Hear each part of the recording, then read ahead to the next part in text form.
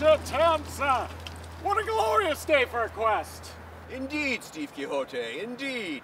But tell me, what is the nature of our quest on this glorious day? Pancho Tamsa, 'tis the journey, not the destination, that brings enlightenment. Speaking of enlightenment, I'd like to enlighten this load. It seems the carriage of our belongings has fallen solely to me. Yet again. Fear not, my loyal friend. Life never burdens us with more than we can bear. Easy for you to say.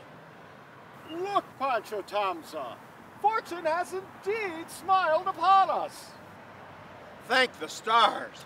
But Steve Quixote, is it right for us to commandeer this heavenly transport?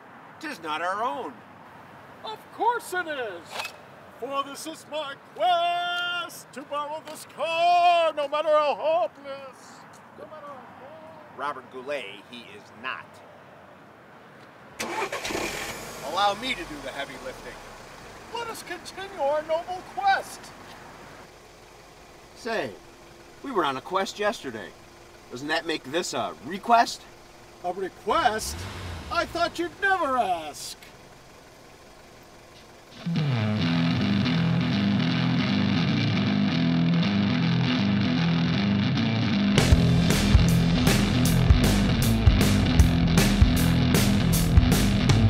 Making my way across the USA, you know I'm gone like a cuckoo breeze. Shaking them down, I'll outrun the hounds. They'll never get the teeth in me. No, they'll never get the teeth in me. Staying alive, I'm doing 105, just like a rockabilly Chevrolet. Leaving no trace, I'll head for outer space, about 100 million miles away. 100 million miles away. And if I like it, baby, I'll just stay.